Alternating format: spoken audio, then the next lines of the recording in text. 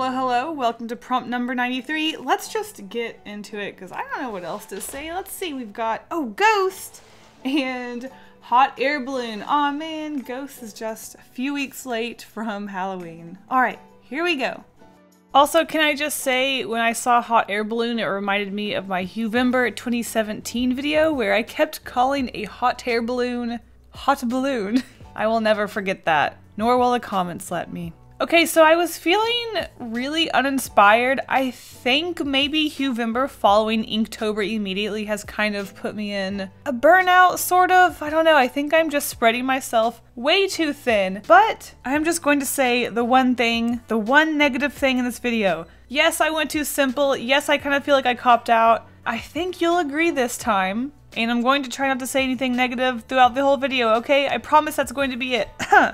Maybe. Okay, so anyways, as you can see from the sketches, I basically drew the same thing over and over. I don't know, hot air balloon? I don't know. I drew a hot air balloon, I drew a ghost as the balloon, I drew a skull as the balloon, and they're going through hell.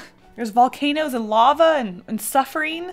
And then I just drew a bunch of ghosts because, oh my goodness, didn't know what to do. I did think about drawing a more realistic ghost, as in a person that was see-through, I suppose. But I'm in love with my really simple ghosts, and then there was something that I had recently purchased. So with all of this paper crafting obsession lately, I really want to get into buying more things that could go into my paper crafting. So I went to a local art store and bought some Vellum, which is this sort of see-through-y white paper. I thought it would be really fun to use as clouds or smoke or fog or just something. I could use it as windows, I could use it as props. Basically, I had this see-through material and I thought it would be perfect for my cute little ghosts. I also wanted to do a paper cutout Posca pen illustration because I haven't done one yet. Because my Posca pen illustrations are more on the simple side, I thought they would be perfect for my paper cutout illustrations. But then things just got really super simple, and I think there's a point with some art where the art can be so simple, I just think it's so perfect and so nice. But I do think it needs something to be the main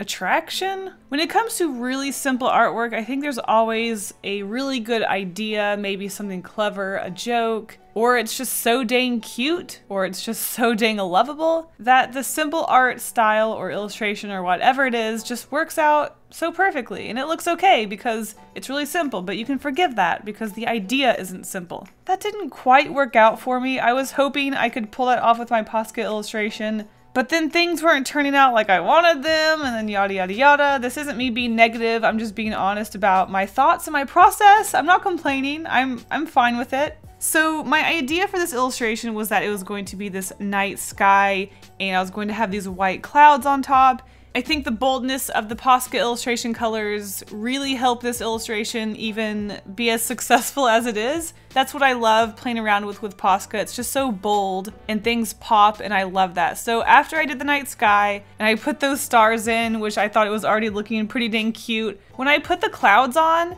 it just looked so cool. The clouds were just so crisp and round, and the way that they stacked on top of each other to create that depth and even a little bit of shadow with the clouds. It just looks so cool. And honestly, I could have just left it like that and just had this cute little sky. But we had ghosts and a hot air balloon to put into this illustration.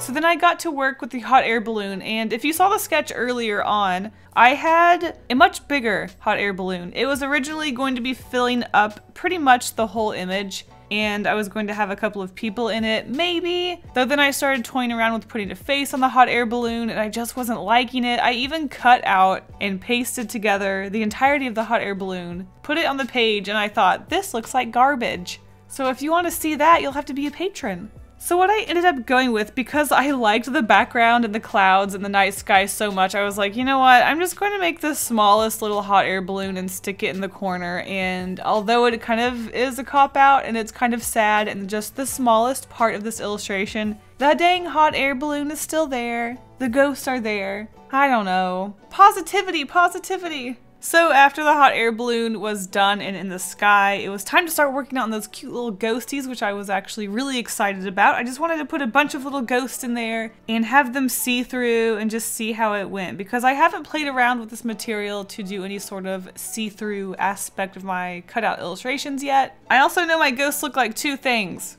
Booze from the Mario series and sperm. I know, it's fine. I think they're simple and cute, it's whatever. They're just vessels for my faces. This material was really easy to work with. I think the only thing is that once it wrinkled just a little bit, you could really see the wrinkle, and I guess because it is a paper, it wrinkles easy and it retains those wrinkles. So that was a really terrifying thing to have to deal with. I have to store this paper so carefully somewhere where nothing will touch it because I don't want it wrinkled. Once my little ghosties were cut out, I started to glue them on, and I didn't really know how to attach a clear material like this because the glue and where it attaches to the paper, you can see where it touches, and I don't know how to avoid that, so that's just how that is.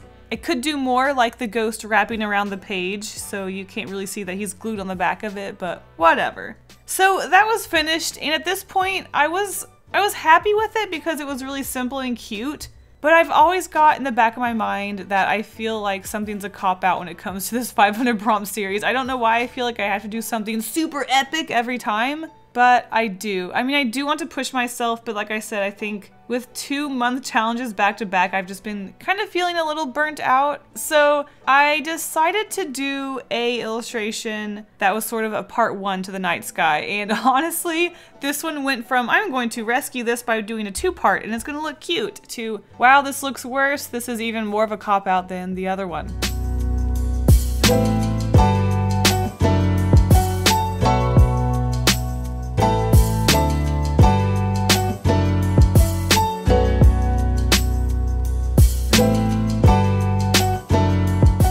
Originally, I was going to have these ghosts, I don't know, like a giant ghost barfing up a bunch of baby ghosts. I think the idea behind this 2-set illustration is that the sun is setting in this one so that the ghosts are popping out of the clouds, they're coming out to play. And in the blue one, it's night already, so all of the ghosts are out and about as they do at night. Oh, that reminds me, I also had a sort of story with this. With there being a hot air balloon in the middle of night, I wanted to say that, you know how there's whale watching where people go on a boat and they go out to the ocean, as you do on a boat, and they watch whales, or they look for whales and wait to see if they can see them? I am saying that people go into hot air balloons at night and they go ghost watching, since ghosts come out at night and you have to go above the clouds to see the ghosts because that's where they hang out in my world for some reason. So this is ghost watching on a hot air balloon. I think that's pretty cute. Anyways, so like I said, the sun is setting in this one and the ghosts are coming out to play, and I had cut out 2 different giant ghosts barfing up these little ghosts, and I just hated the way it looked. It just looks so forced. It looks like I'm just shoving this into the page. I just didn't like it. So I said, okay, I guess I'm just going to take 3 little ghosts and stick them poking out of the clouds like little groundhogs or something. Hey look, the sun's going down, it's time to play. And yeah, very simple couple of illustrations. I don't know, I've always got this guilt in my mind about this series. I think it's cute. I would definitely hang these on my wall because they're simple, they're cute, just a pop of color to go on your white wall. And yep, there's that prompt. Here's my positivity. All right, guys, thanks for watching. I'll see you on the end card. Yahoo! It's me, Grandma Golden.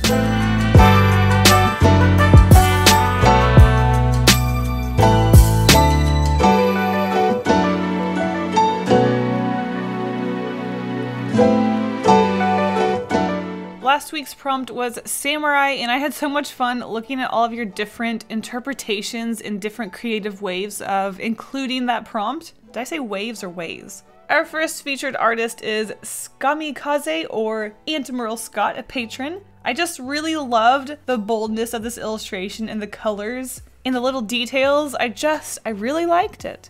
And we've got Tutenesage, which again, I loved the boldness of these colors. It's just so bright, it really pops, and that pup is really cute. I'm a cat person, but that's a good pup. All right guys, thank you so much for joining in, and I will see you in the next video. Bye!